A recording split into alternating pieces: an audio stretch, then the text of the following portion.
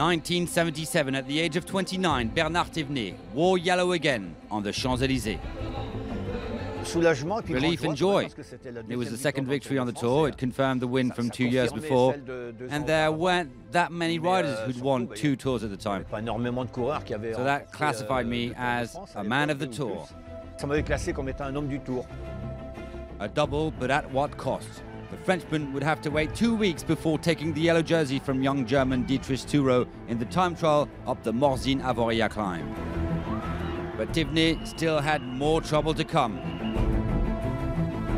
2 days later, a fearsome battle began in the hairpin bends of l'Alpe d'Huez. The yellow jersey was threatened by Dutchman Henny Kuiper, his closest rival in the GC.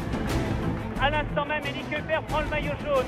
Oh là là là là là, 44, 45, 46, 47. Ils sont dans le même temps, à 8 secondes près, les deux hommes. But for only 8 seconds, Bernard Thévenet saved his jersey on the verge of breaking down. I put in an incredible effort towards the end. The Frenchman remained under pressure 2 days from the final finish when he comforted his position in the time trial in Dijon. This time for sure, Thévenet had his double.